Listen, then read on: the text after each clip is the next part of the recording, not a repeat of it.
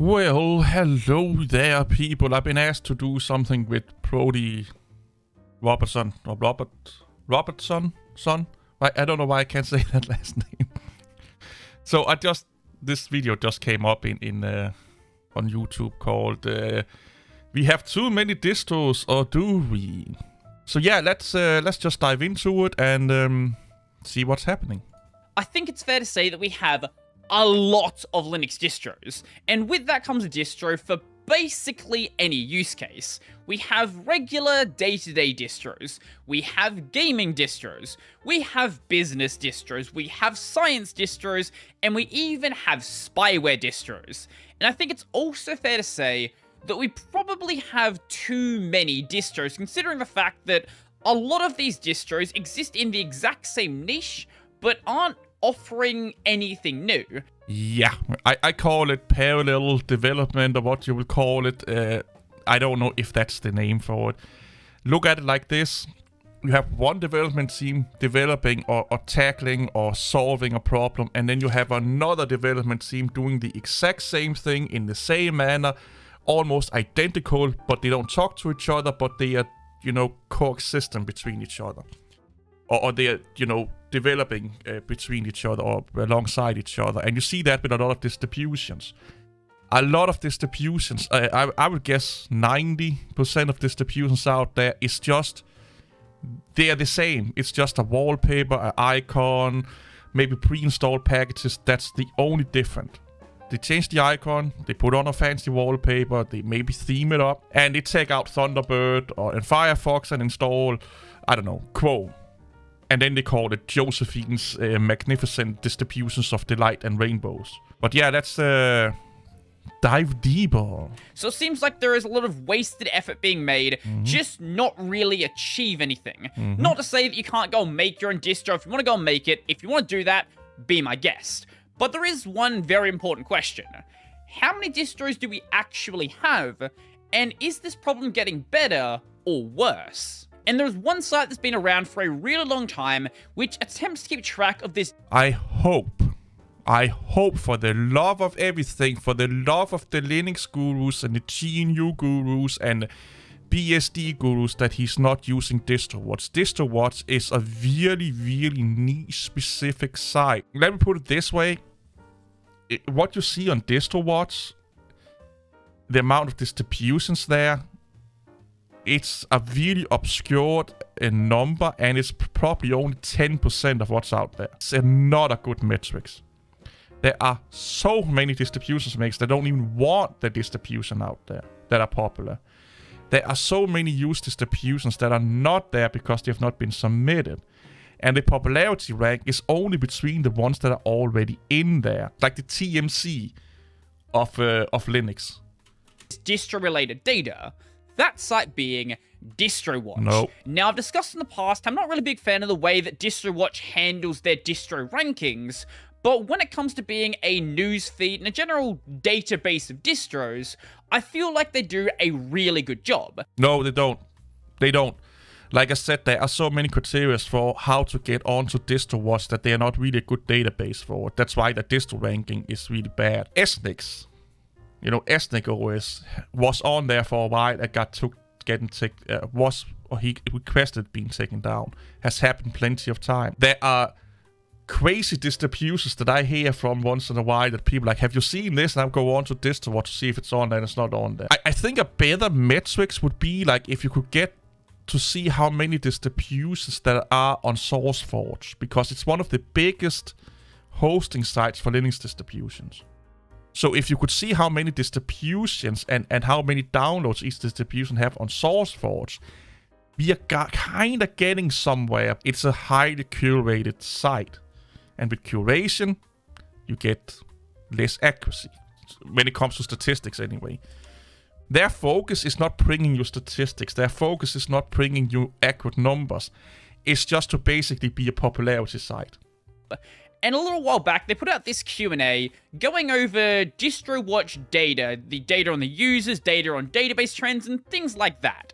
This is a really good read, but there's one part I want to focus on today, that being this graph down here. historically speaking, ask, it I actually posted this graph into my Discord. would be interesting to see a database summary graphed over time, 1, 5, or 10 years, and see what trends might be picked up from the data.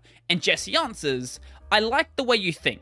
I did a dive into the stats for the past dozen-plus years, June 2010 to June 2022, and graphed the summary numbers for our database. The y-axis shows the number of projects in a given category, while the x displays the number of weeks since June 2010. In this graph, right here.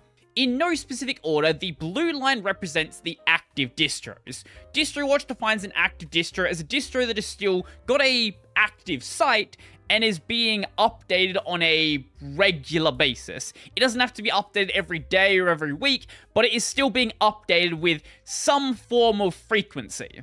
The green line indicates the waiting distros. These are the distros which are trying to be listed on DistroWatch, but currently do not have a page available. So they've applied to the site, but the maintainer hasn't got to them in the list, so not part of things like the page ranking or the newsfeed tracking and things like that. The red line indicates the dormant distros. So a dormant distro is a distro that has not had a published release in a set period of time, but the site is still active. So you'll see a lot of distros that pop up, do a few releases, and then just sort of die, but not completely. Like their site is still up, but nothing's really happening with them. And then the yellow line indicates the discontinued distros. So like with the dormant distros, it hasn't had an update in a set period of time, but unlike the dormant distros, their site has also been taken down. So maybe the dev just doesn't want to keep paying for the server or whatever other reason they have, but this distro is completely dead. I don't really like these criteria that they are putting up here because it's like dormant versus discontinued. Well, if you have a website that's active, that don't mean that you are active or dormant. You pay for the domain X amount of years ahead, and you could have an active website just to keep a discontinued project alive, or active customers for a discontinued project, or users happy for some for some time before you pull the plug 100%. I've been part of the Linux community for 25 plus years, and I know it sounds like a flex, but it gives you context to what I'm going to talk about right now. I've been following DistroWatch ever since they came out on the website, ever since there was a site. I've been following Linux distributions, of course, for 25 years.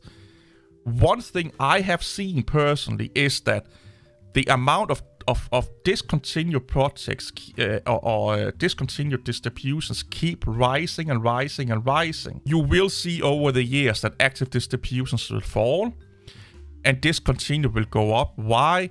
Because it gets harder and harder and harder to break into the Linux market, because the demand there is for Linux is already being fulfilled by the big distributions that have been around for years. So there's a couple of interesting takeaways and things to keep in mind when looking at this graph. Firstly is with the active line. So you'll notice that generally it sits around 300, with the most variation being in the waiting list. So theoretically, you could take that entire waiting list and then just dump it into active. No. Oh yeah, you can. Yeah, because they are active, but that don't help the active list that much, to be honest. But the reason why active tends to sit around 300 is 300 is a reasonable amount for the maintainer to track for things like the news feeds, announcement, the database size, the ranking, and things like that. But if we take active plus waiting, it gives us a better representation of how many distros are actually active. I say representation because not every single distro is going to want to be listed on DistroWatch. I'm a little bit confused. Is it trying to inflate the active numbers by putting in the waiting list into them? That will not help them at all.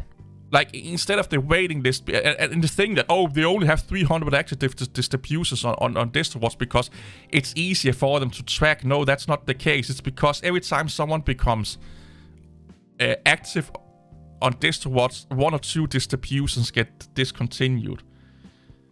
They take someone else's place. This is not something that's curated, or we can only handle 300. No. What would happen if you put these together is that instead of being around 300, they will probably just hover around 400. That's the only difference here. You're just inflating the numbers, but the trend, where here they will be going down a little bit. The thing is say that, oh, it's because it's easier to keep 300, manage 300 distributions on their site. That's bullshit. Most of it is automated. He should know that. 99% of what they're doing is automated. And if it's not automated, they need to get their fucking fingers out of their ass and automate it. Because you can't do that manually, okay? Give us a general trend of how many distros are actually available.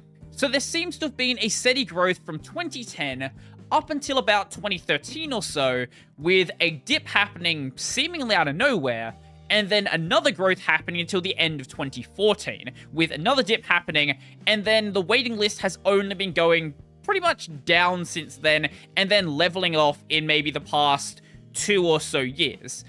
I'm not certain on why this dip happened, but considering the fact that it affected all of the lines, I'm guessing there was like an adjustment in the way the database was being handled, and a lot of stuff was just being cleared out. Or it could be that the automation just didn't work.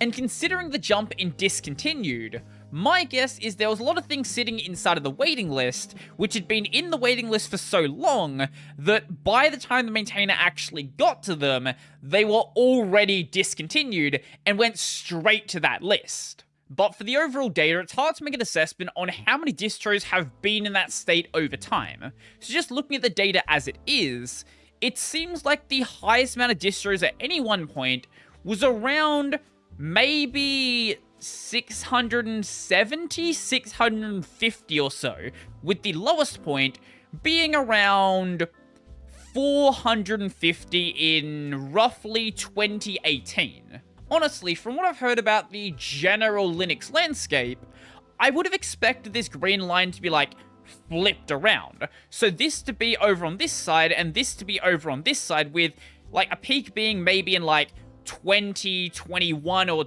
And it could be because he's trying to use these data as facts, a little bit like fact. And they are really obscure data because these numbers here only account for distributions that DistroWatch know about.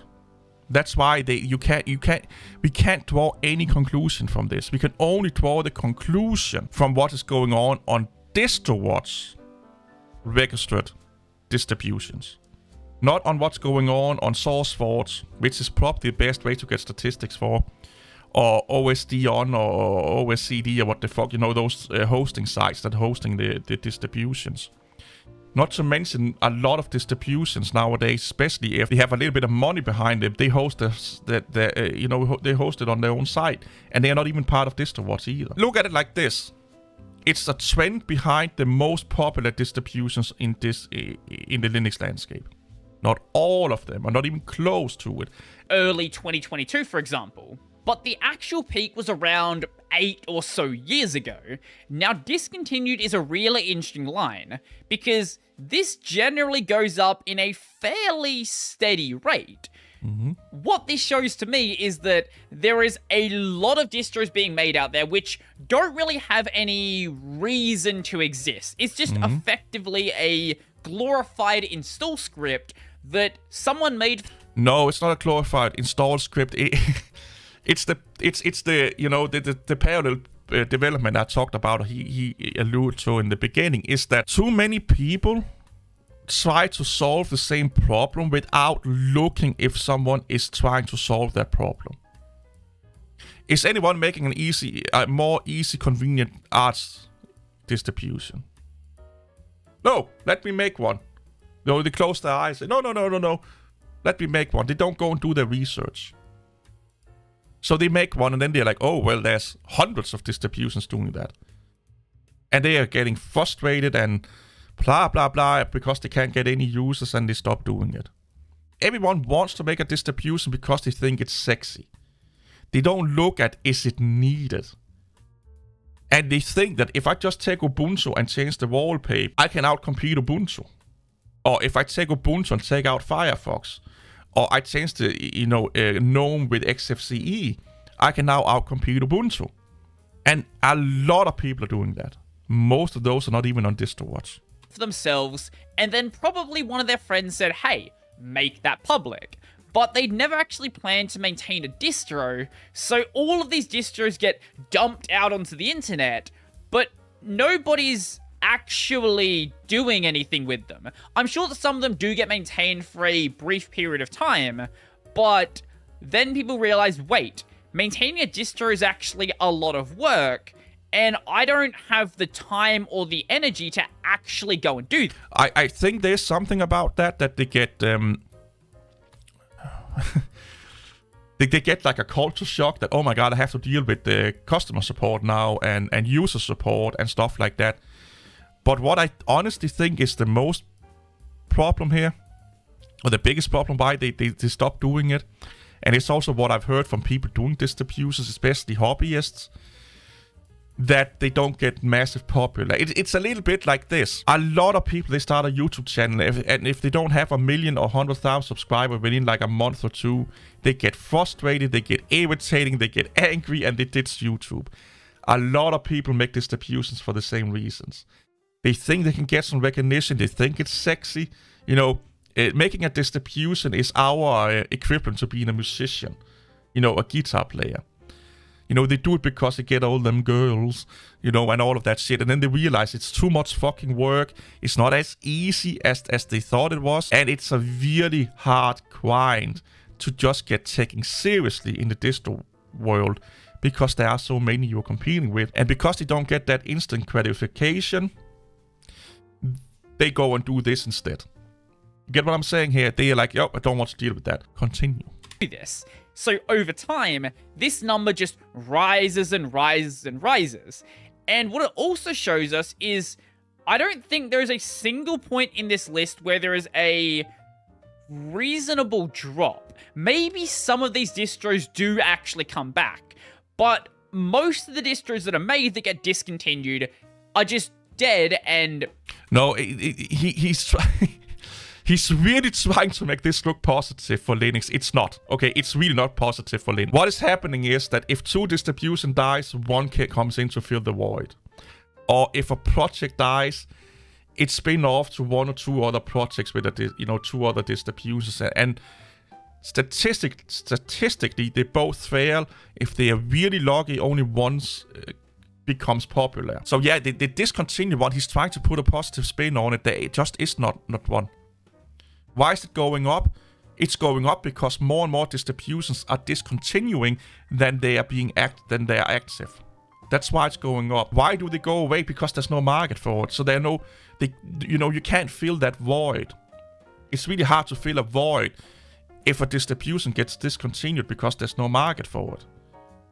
Because the market that you then are trying to fill is the market that the previous distribution is trying to fill, that basically didn't got anywhere because there was no market for it. So yeah, he's trying to do something positive with that line, and the harsh reality is that there are just too many distributions being made compared to their users for. That's the way they stay. And the dormant line sort of backs up that theory as well, which is basically a straight line with a couple of little dips here and there, and this one big jump where all of the lines moved at the exact same time. So you're probably seeing a lot of distros out there where they'll make like 1 or 2 releases, they'll try to get listed on DistroWatch, they don't really continue with it, and by the time they get listed on the site, their site's still active, but no... Yeah, he's messing this up. Dormant distributions, they are already on DistroWatch. Because else they can't track them. They are not tracking Ethnic OS. He could make his Ethnic OS dormant. That will not be tracked in this statistic because it's not on DistroWatch site. DistroWatch only track distributions that are in the database. And that's distribution on the waiting list and on the active list. And if they become dormant or discontinue, they still track them. Unless the developer asks to take them away, or for some reason they take them away. So him saying that they are tracking dormant distributions that are not on DistroWatch, that's not right. That's wrong. They only track distributions that are already in the DistroWatch database. And that's why it's really faulty metrics to look at. Not if you're looking at how is the metrics from DistroWatch database. What is DistroWatch database saying? That's the only accurate thing we can get out of this. Take this over to say, oh, this is how it's going on with the Linux in general. No fucking way. So he's trying to put this into a positive spin and hey, she was pretty when I was drunk, you know. She didn't have like warts all over her face when I was looking at her with all her makeup on.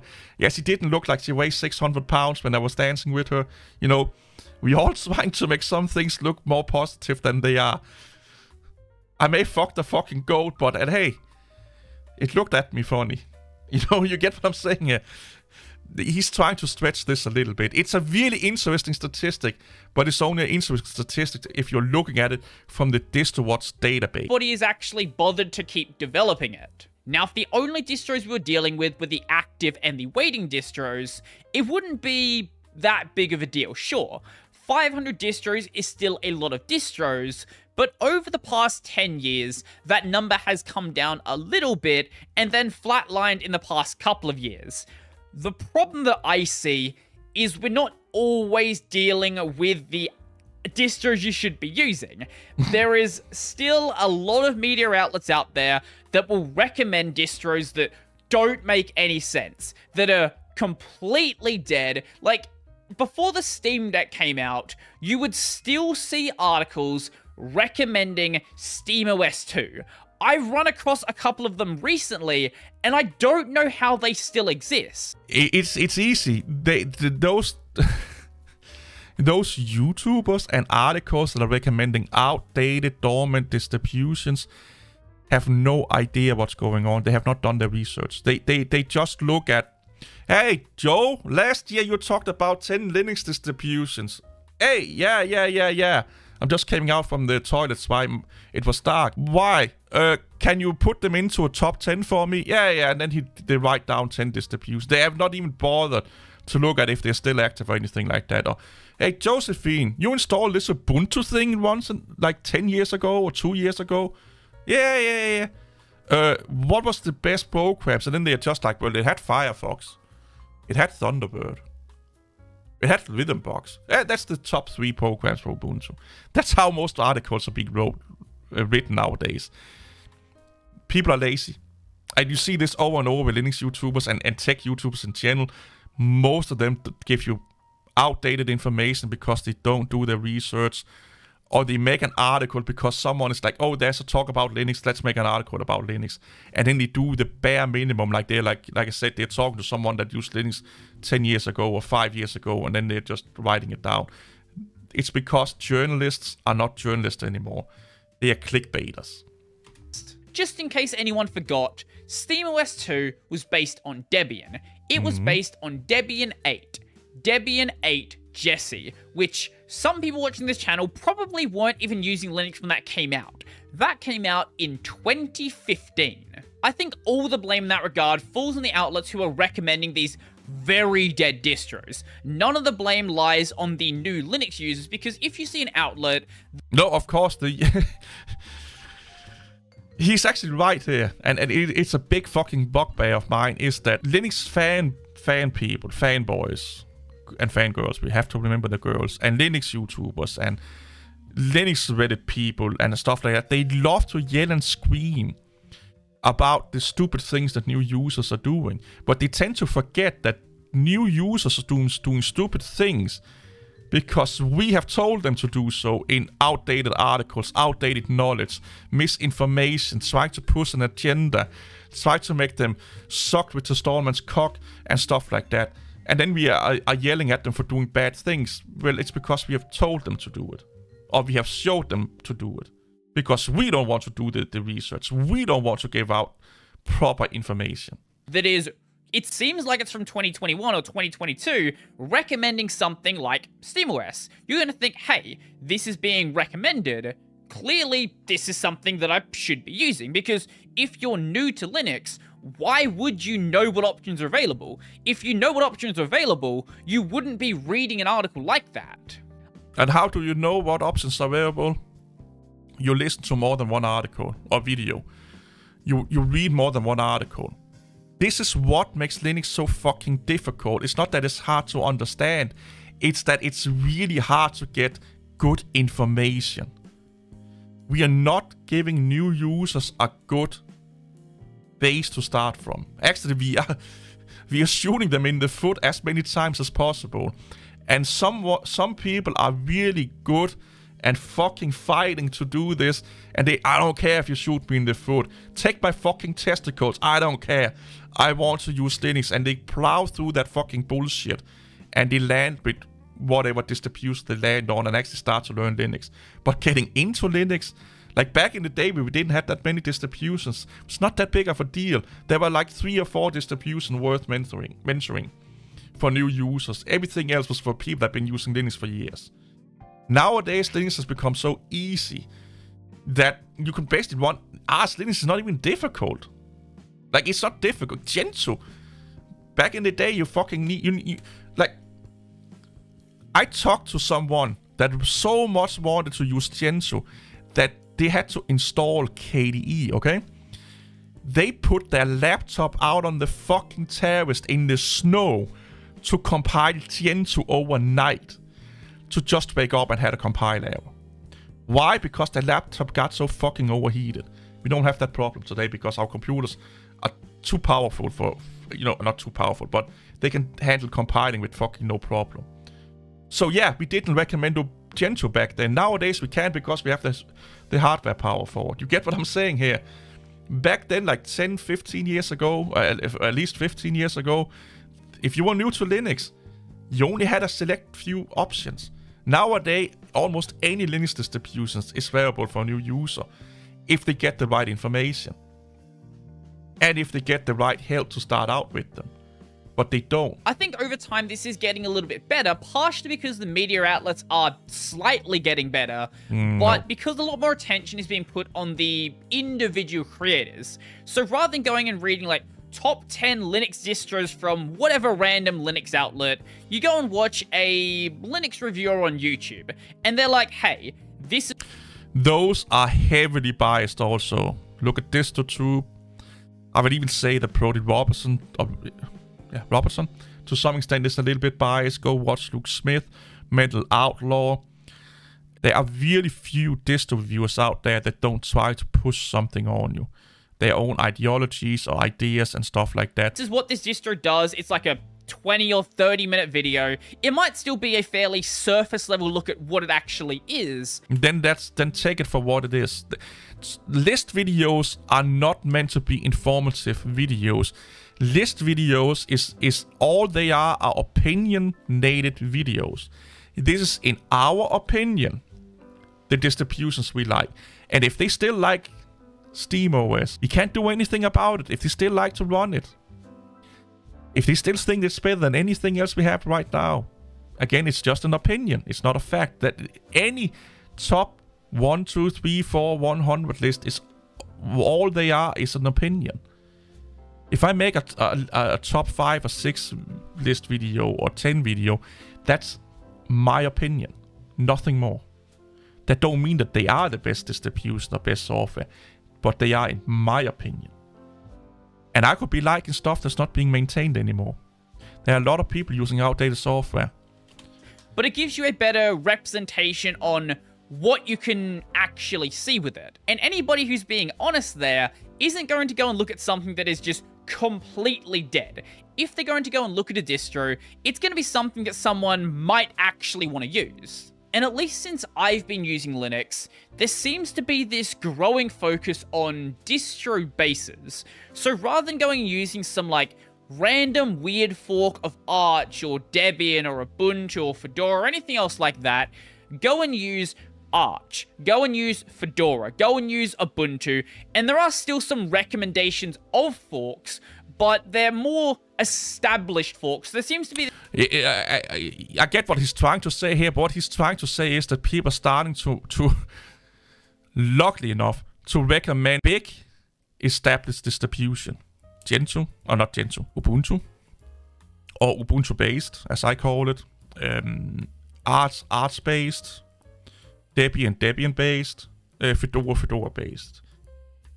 Most nowadays what I hear is that run Ubuntu, run Arch, run Fedora, run Debian, depending on what your interest level is and what your existing skill level for technology is when you go into it. You pick between those 4 distributions. And it could be, it don't have to be Ubuntu, it could be like a Mint, it could be like a Zorin, like an Ubuntu spin-off. This sort of consolidation of users into a lot less distros rather than being spread out across, you know, hundreds of different options. Not to say there still isn't a lot of spread, but it is starting He likes the spread. Mermaids. To sort of come back together. And I wouldn't be surprised if that is part of the reason leading to less overall active distro. No. Again, he's trying to put this into a positive spin. Stop it, okay? He's trying to find excuses. It is what it is. The numbers don't lie. We can't put a positive spin on this. This is the beauty of numbers. They don't lie. They don't care about your feelings or what you want to see. They don't lie. And for the Distros database, this is the numbers we have to deal with. We can try and put our big brain on it and be like, well, I have this theory. The theories don't care. It don't matter. Because these are the numbers. Just be honest and say, this is the numbers. Make out of it what you want. But according to the Distros database, this is the numbers. No matter what I'm trying to convince you of, these numbers will not change. We could speculate why they are like this. You know, why are they like this? But the fact is that they won't change. The fact is, on Distros database, the discontinuing of distributions is going up. The waiting list and the active list is somewhat stable. The same with dormant. But they are looking like they're going on a little bit of a decline the last couple of years. That's the facts. Why that is could be an interesting subject, but that don't take away from the facts. And we can't be like, let's put some of them together to like inflate the numbers so they don't look that bad. No. If you want to know how it looks like on Distros, you have it right there, people. Right there. No, we don't have to put anything together or morph anything together or try to make it look better than this. No, this is how it looks like. This is how it actually is. Numbers don't lie. Okay? This is how it is. I can keep telling people I'm 25 till the day I die. But I'm not. I keep telling people, I can keep wills that I feel like it, or will my body work say I'm 20. You know, I can find all kind of excuses that are really interesting to talk about. But in the end, I got born in a certain year, and I can't lie from that. The same with these numbers here, they don't lie. Again, why they are like this could be an interesting debate. But he's really doing his best to be like, it looks really bad that there's a lot of discontinued distribution, but let me explain why that may not be the case. It's this, Distros did this in a video where he talked about market share. And he's like, oh, those statistics is grossly underestimating Linux. And then he throw out like 5 or 6% is probably the right market share for Linux distributions on the desktop or the Linux desktop. And I'm like, what basics do you have on that? Do you have any statistics that can back that up? And then I've heard in other ways that he did the same as Brodie. He tries to put stuff together so they look favorable for Linux. So he did this like, okay, the unknown, those are definitely Linux. No. If you want to put the unknowns into anything, you have to put them equally into Windows, macOS, FreeBSD, and Linux. They are unknown. We can't just say that all unknown is Linux because it would make Linux look nice. If you want to morph them into something, you do it equally. That's the fair way of doing it. But then you don't get Linux higher up. You get everyone higher up. And it's kind of what he's trying to do here. How can we make it look not so bad? How can we make the Distros database look more favorable and not as a fucking dumpster fire as it, like, if I was betting on Linux distributions and I saw this here and I had to put money into it, I was shorting the Linux stocks, meaning that I would put money in more and more distributions being discontinued than being active or in the waiting list or being dormant, because this is the trend we see. I would put money in as saying that the discontinuing will let's say, grow 1% next year, 2% the year after. That's the trend we see. That I will not put money in that, oh, the active ones is going up because it's been stable. I will not put money in that the waiting list will go up because that's been somewhat stable. I will not put money into the dormants would be lower or higher, also been somewhat stable. One thing that we can, if you had to put $10 million and want a return from it in, is that the discontinue line will keep growing and growing and growing. But he's trying to make it look not so. He's trying to make it a little bit nicer. You know, there may be fire in our house, but at least in my department or my apartment, it's not that hot yet. So it could mean that it will not spread to our apartment. You get what I'm saying here? Let's just open the fridge so it's a little bit cooler in here. Just be honest. This is not a good picture for Linux on DistroWatch. Don't know about the whole community, because this is not a good statistic to begin with. But for the DistroWatch database, this is not a good picture. For Linux in general, my experience is that more and more distributions keep, every time, like I said, every time 3 goes away, only 1 comes up. See you all later. Bye bye.